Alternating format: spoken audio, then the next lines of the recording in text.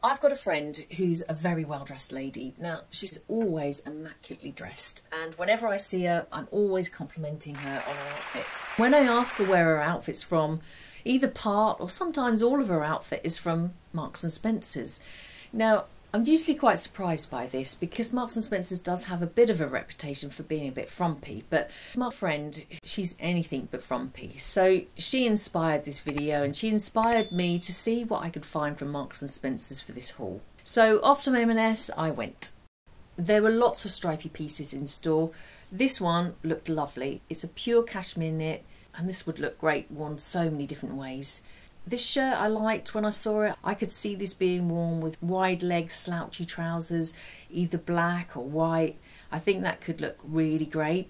This was another one I found, which perhaps could be worn front tucked with some shorts. I think that could work.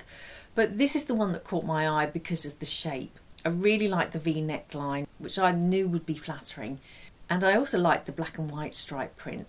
It's one of those tops that could be worn lots of different ways. It could be worn simply with black jeans and paired with a tan tote bag. It would layer really lovely under a black coat of any kind.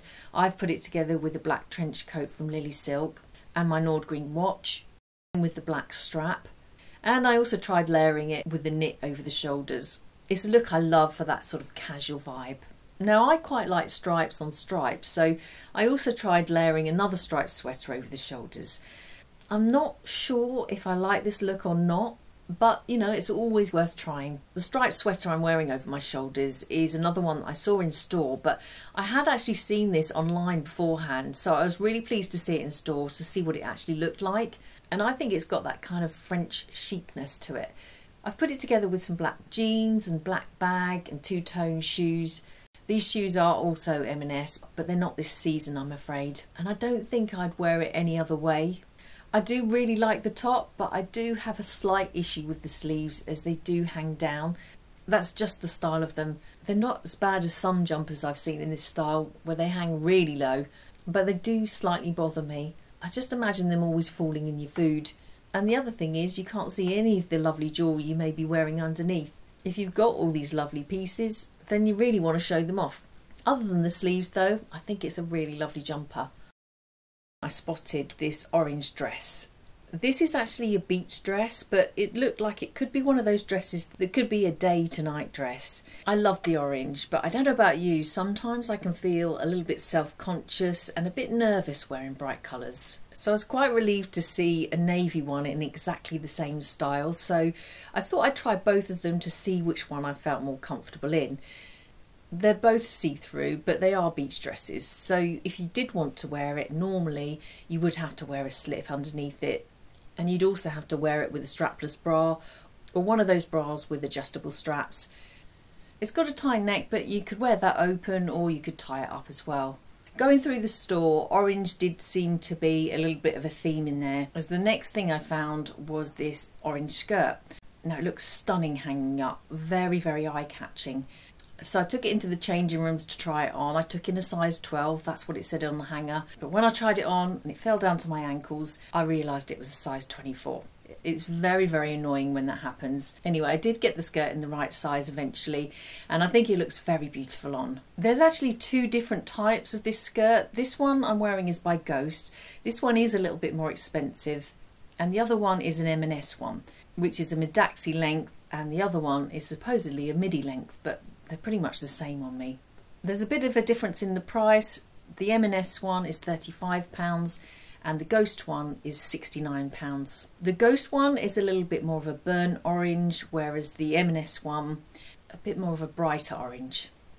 I tried the skirt with these shoes.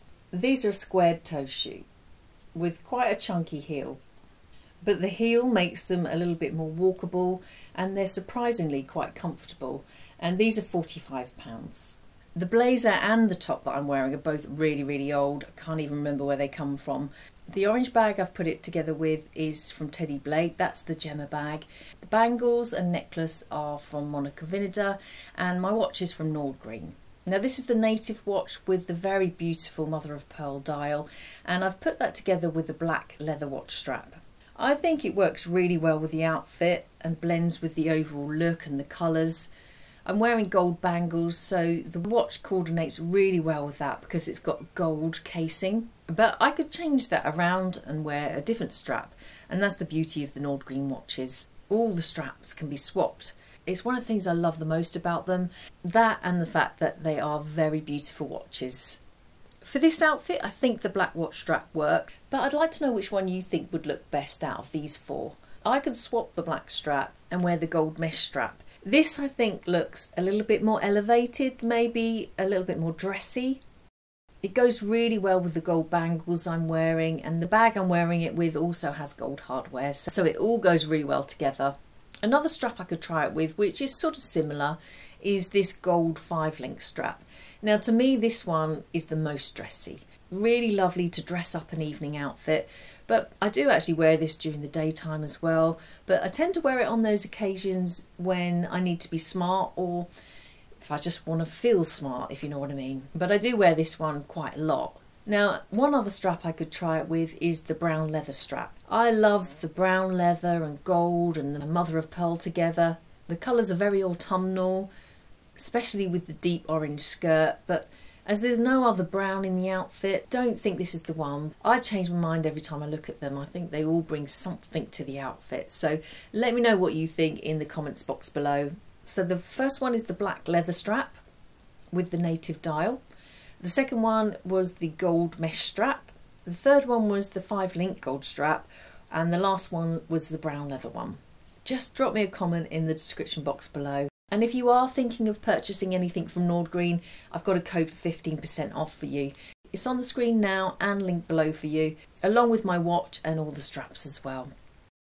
Apart from the orange one, there were actually lots of lovely skirts in store. I really like this green one that's tiered. It feels very bohemian to me. Now, this one was £35, but it also comes in white and red. I picked it up in black. Now, this is on an elasticated waistband, so it's perfect for us short-waisted ladies, as it can be dropped to the hips. This could be worn with all different types of tops. A t-shirt, a vest top. I think it would look lovely with a Bardot style top. And I've tried it with a black knotted shirt. It's not really my usual style, but I really like this one. Another skirt I really liked was this polka dot one. Now, I know not everyone likes polka dots, but I'm always really drawn to them. It's another one that's on an elasticated waistband, but this one also has a tie waist, but in fact, I don't know if you really need it. This is very see-through, so it definitely needs a slip with it. I've put it together with a black shirt and some nude heels. And I've put it together with a blazer as well. Now, if you're a trainer lady, then absolutely this would work with them, but I think you would need to be quite tall, as the skirt is actually quite long. On the website, it's actually paired with some really thick, chunky boots. I mean, each to their own, but I'm not really liking that look. To me, that looks a little bit frumpy. Marks and Spencer's always have a really good selection of trench coats, but the one I spotted was this pink one. I just thought it was a really nice alternative to either a beige or a black one, and the pink trench coat can be styled up more ways than you may think. I really like pink and grey, so if the coat were for a work outfit, it could be paired with grey trousers and a sweater and put together with a pink bag. You could put it with a grey bag, but I think the pink bag blends a little bit better with the coat. Now, that's a smart look, but it could be worn far more casually too. I like pale blue denim with pink and some white. The three colours look lovely together. So these jeans are from M&S, but they're actually So Sander, and the white shirt is from Lily Silk. Now, I've put it with heels, but of course a flat could be worn to keep the outfit a little bit more casual, and a trainer would absolutely work as well. I saw this coat in store. It's a casual rain jacket. It's £49.50. I really like the colour of this. It's a slightly softer shade than khaki. It does come up quite big though. The one I'm wearing is a size 12. A 10 would have been much better. And I've just put it together with some jeans, trainers and a white vest top. Just a really casual outfit. What I did see a lot of in store was bomber jackets, and I tried this one on whilst I was there. I do like it with black, but I wanted to see how it would look with the light blue denim and trainers, so I tried that combination when I got home. It's quite a nice casual outfit, but the jacket is pure white, so the downside is it's going to get very dirty quickly, but it is machine washable. Another bomber jacket I found was this one. Now, I love the colour of this one. It's a kind of a beigey taupe colour, This is much thicker than the white one, so it's going to be quite warm to wear. Now, just like the white one, I've simply put it together with some blue jeans, a white vest top, and I've tried it the same way but with some black jeans. Now, on the topic of jeans, I found these dark indigo straight leg jeans. These are incredibly similar to a Saint Laurent pair, which are about 4 or 5 times the price. They're such a great colour, and you can just simply put them together with a white shirt. Now, the shirt I'm wearing it with is this one, and I'm really excited to show you this because I've not seen this before, and it solves a problem that I've been moaning about for a long time. They've very cleverly put a hidden button so it prevents all those embarrassing gaps and exposing your bra and everything else underneath. Now, I've never seen that before, so I may be behind the times, but I thought it was such a great idea, and I really hope that more shirt designers start putting that little button in there. So that's the jeans and the shirt together, and I've also tried it with a blazer. It's a very classic look, but very smart look. One other way I did try it is with a striped shirt, and this is from Lily Silk, and to that I added some red just to give it some colour. They also had a very nice looking vertical striped shirt.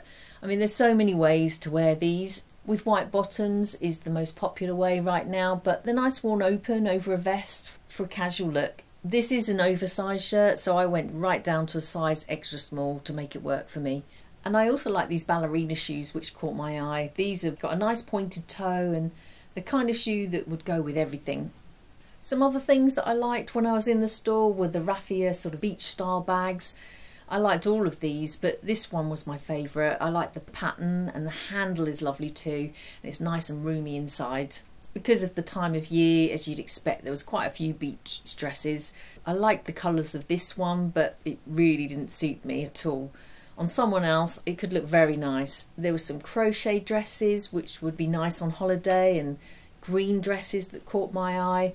There was quite a lot of red in store. I love it. When you wear it, you don't feel quite so invisible. This was a red shirt beach cover up, and then there was this longer beach dress there with sleeves. I really like the shirt dress. It was £25. It does come in loads of different colours, but I like the red. I thought it was fab. I'm drawn to reds. I think it's quite an expensive looking colour, but there's lots of other colours that have an expensive look to them. If you do need some inspiration, then hop on over to this video and watch that next.